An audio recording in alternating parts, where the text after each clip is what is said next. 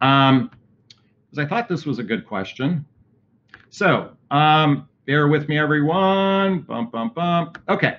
So this question actually came in previously. So the question is, Jonathan, I've been told that men are supposed to lead the dating process, but that doesn't feel right to me. What do you say? Jonathan, I've been told that men are the leaders of the dating process. What do you say about that? Great question. So happy you asked that. So what's interesting is that I just had a client call me yesterday. Now, this is a client who went through my private coaching program. It's a 6-week boot camp that I literally retrain your whole thinking on the way we date, mate, and relate.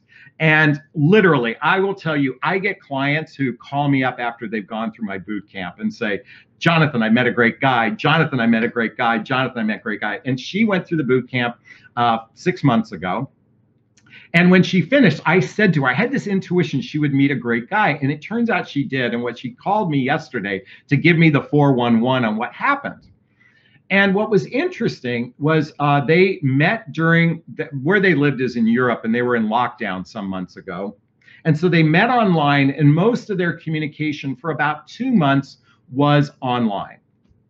And they were basically text messaging and Zoom calls and emails and that sort of things, because they weren't able to meet in person. And when they were finally able to meet in person, they got together in a safe way, from what I understand, and they were able to have a date. And she told me they had a really great time. He was really into her. It was felt very safe. It felt very comfortable because they had spent some time building up a little bit of familiarity with each other. So when they met, it felt very comfortable and safe for her. So what was interesting is after the date, he indicated he'd reach out to her, and 1 day went by, and 2 days went by, and 3 days went by, and he didn't reach out to her. And she thought that was kind of suspicious based on all the communication they had and everything. And what she was telling me was all her friends said, no, don't reach out to him. Don't reach out to him. Don't reach out to him. Men are supposed to chase. Men are supposed to lead. Men are supposed to do this. All the men are supposed to do things. Well, she actually reached out to him and invited him out for a drink. She sent him a text message, hey, I just want to check in with you. I think this was the 4th or 5th day. And he said, hey, listen, I had such a great time. I'd like to take you out for a drink. And he said, sure. And so when they got together for a drink, she said, I kind of thought it was a little suspicious that you didn't reach out to me after we had this, what I thought was a good date. And he was very forthright. He said, first off, he apologized. He said, well, 2 things. He said he wasn't 100% sure she was into him. He wasn't 100% sure she was into him, number 1. And number 2, he was going through some personal stuff. And he was incredibly grateful she reached out to him. She was so grateful she reached out to him, not because he's this beta male. It's because he was a little preoccupied and he was a little uncertain if she was into him. By making that effort, kind of going back to what I talked about earlier, making mutual effort in the process, it turns out they had a great second date. The second date, a few days later, turned into a third date. The third date turned into a 4th date. And now 3 months later, she's calling me up to give me the 411 on everything. They're in a fantastic relationship. So going back to the original question, her advice from her girlfriends was, no. Men are supposed to chase. Men are supposed to pursue. Men are supposed to lead. Folks, here at Midlife, it's a whole different ballgame. You can't apply advice for 20 and 30-year-olds to 40, 50, and 60-year-olds. I think one of the things, and this is going to be me being a little arrogant for a moment, what I think makes me unique as a dating coach is I was married, gone through a divorce, lost all my money in the marketplace. I did drugs and alcohol. I was a train wreck. Then I did personal development work to begin to heal. I found my passion in life being a dating and relationship coach. Why I share this is I understand alimony, child support, visitation rights, erectile dysfunction, women are going through menopause, elderly parents going through, assisted living, and worse, going through the trauma of losing my child. Those, again, know there's Connor right there. So I've been through hell. And why I share this with you is most people in their 40s, 50s, and 60s go through hell in some way, shape, or form. We call this midlife crisis.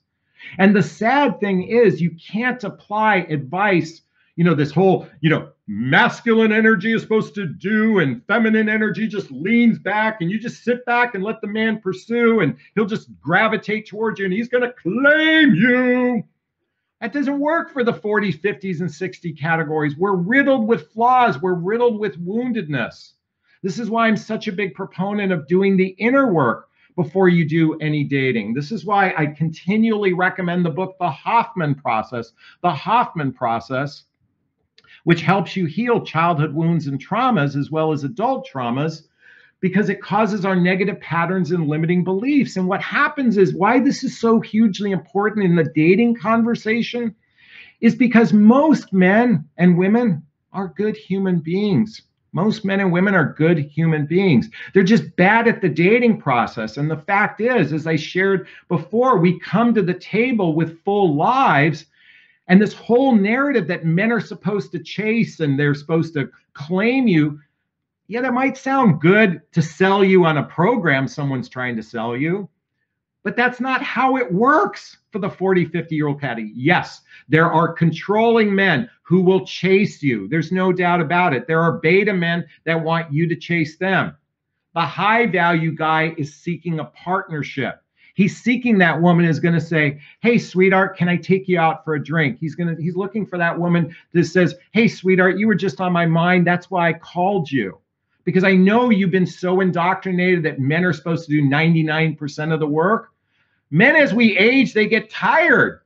Okay? We want you to make effort.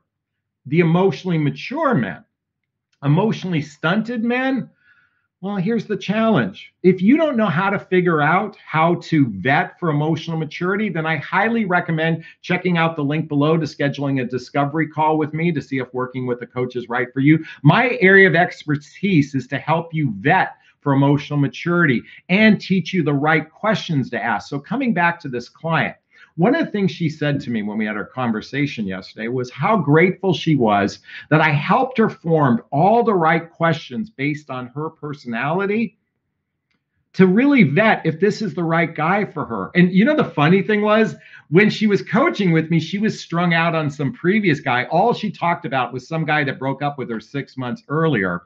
And all she could talk about was him.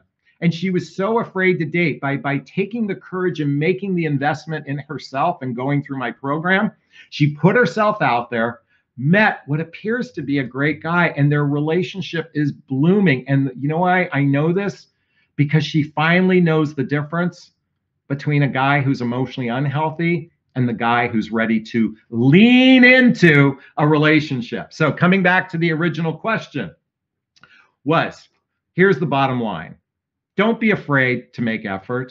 In fact, I encourage you to make effort because and by the way, for the men who are listening to this on the live chat, I guarantee you they're giving the thumbs up. The quality men who are following my work as well are saying to all of you, yes, ladies, we appreciate women who make effort because that's actually how we respect you even more and we appreciate you more. And we're going to lean in stronger to the relationship. Let me end on this one note. Never make more effort than he. It's a two-lane street of effort. It's not doing more. By the way, giving more love doesn't get you more love, okay? Especially if you're with someone who can't give you love. Giving more love is not going to get you more love. I'm talking about effort is mutual, and that's highly sexy. And so if you really want a relationship that's co-created, that has a strong bond, I recommend making mutual effort. Thank you so much for that question. I really appreciate it. All right.